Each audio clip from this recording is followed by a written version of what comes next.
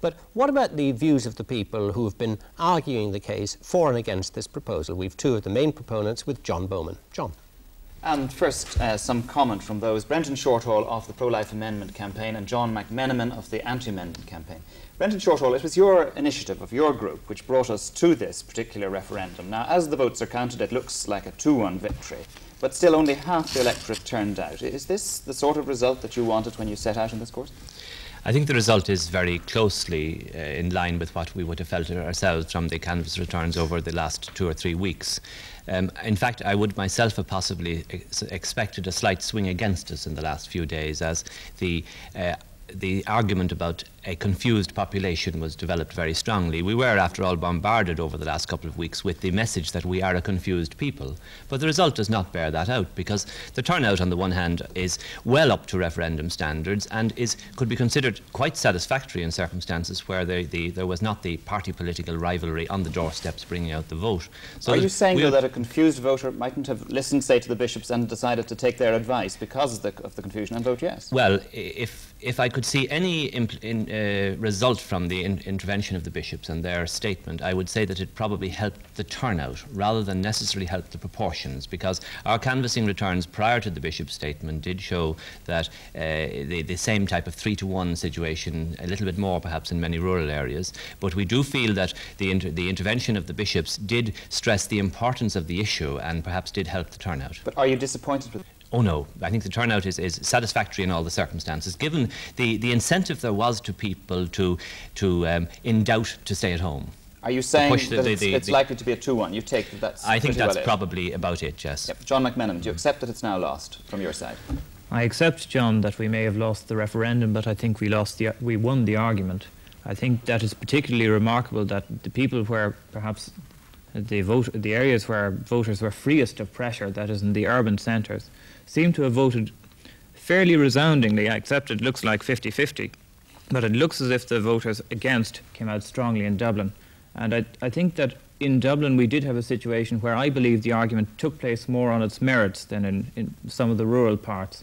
I think that in that sense we have won a moral victory. I know that moral victories are not great results, but so far as the mandate which Brendan sought from the people is concerned, he didn't get that mandate. Approximately 35% of the people of all the electorate came out in favour of the amendment.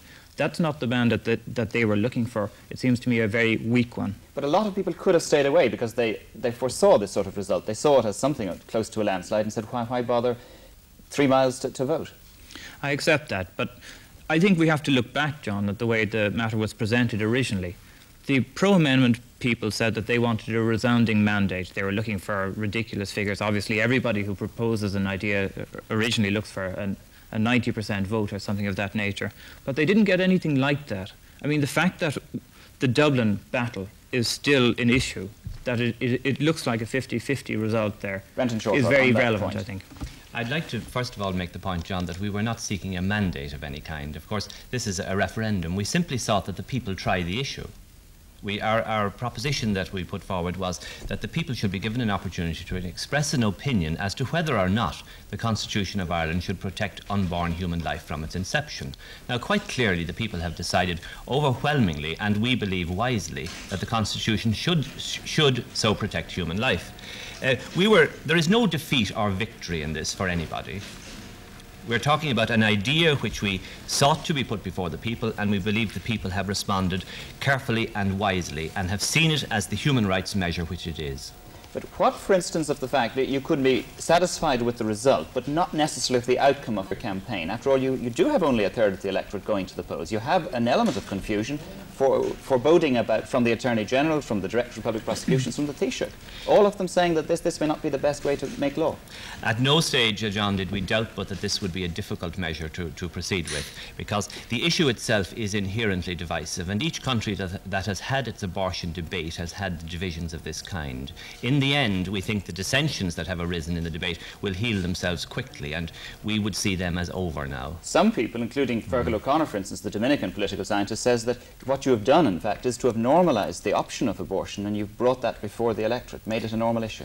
I think the effect of the debate possibly has to be to bring forward the debate in Ireland a year or two, but we would have had sooner or later to have had our, so to speak, abortion debate. John McMenamin, how do you see the results in terms of the way opinion polls show that there is perhaps an increasing tendency for people to move towards how the younger, urban, educated people are voting, and looking at the figures in some of these constituencies where they're better represented, do you see, in fact, a germ of increasing support for the no vote over the years? Yes, I see more than a germ of hope, John. It was quite remarkable. I was in Bolton Street this morning just looking at some of the areas where I think you could identify young votes, Flatland, for example, coming out resoundingly against the amendment. For example, also when we go to the areas where the predominant number of young married couples live in Dublin, Dublin South constituency, Dunleary constituency, again we have fairly resounding repudiations of the idea of the amendment.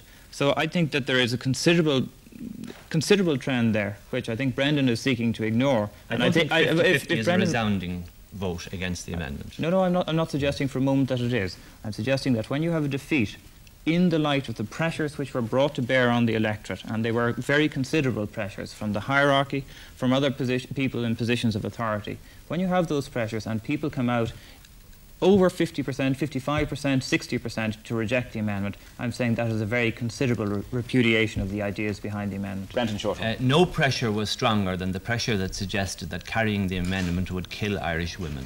That was by far the strongest pressure that was brought to bear on the electorate, and it is clear that the electorate overwhelmingly rejected that proposition. What of those who stayed away? Now, normally up to 25, one voter in 4 doesn't go to the polls anyway, but looking at the other 1 in 4 who didn't go, was that an abstention? Was it just laziness? Was it apathy? Was it confusion? Why? Well, I What's think your guess? it's impossible, of course, to figure out what happened to the people who abstained. But I would say that on both sides there probably was a feeling that the result was a foregone conclusion. After all, we had a poll that showed 70-30 a few days before election time. Also, I think that the debate was one that was largely carried on in the Dublin media. I don't think that this electrified the country in the sense that possibly the coverage, say, in the national newspapers might have conveyed. Obviously, there were very strong feelings on both sides and a very intense debate carried on at a certain level. But I don't think that at any time one could say that the country as a whole was worked up about the issue. John McMenamin, would you accept that? I don't agree with what Brendan said for a moment.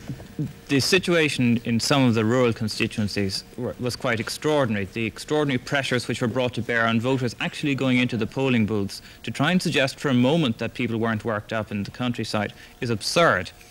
People were intimidated, people had things shouted at them, had abuse shouted at them, even when they were going in and out of the polling booths. And it's quite wrong of Brendan to try and suggest for a moment that there weren't considerable pressures brought to bear on people. There are incredible instances we heard of during the campaign, people being asked in the confession box which way they were going to vote, and being asked very, very strongly to vote yes. And this seems to me the most extraordinary instance of pressurisation. What of that, Brendan Shortall? Intimidation, a climate of intimidation? I mean, after all, the medical profession said that there might be. Well, intimidation, I think, is a very strong word to use, and it's not a word that I would apply to any particular side in this. But after all, the point I made earlier, that people were told repeatedly, and by the most very authoritative figures, that here was an amendment which, if enacted by the people, would seriously and proximately put the lives of Irish women at risk. Yesterday, at many polling stations, people were confronted by posters mounted by young Fine Gael, which said, "Vote no to prevent abortion." That was a pressure that was brought upon people also. So that I don't think that John McMenamin really is relating the true picture there nationally. But on your side also, you made the point that this was really about abortion. And we would still maintain that, because the effect of the amendment is that if ever abortion is contemplated in Ireland, the people will have to be consulted. That was the objective of the amendment, and that, we believe, is its sole effect. John McMenamin? We think that the result of this amendment totally repudiates the view which Brendan has put forward, I think, throughout, and most of the pro-amendment people have put forward throughout the campaign in relation to this argument about whether it's about abortion. If it is about abortion, and we have said consistently that the amendment debate is not about abortion, is he now suggesting that 35% of the electorate have come out in favour of abortion? Obviously not. I think that conclusively proves that the amendment did not concern directly the question of abortion. Brendan Shortall.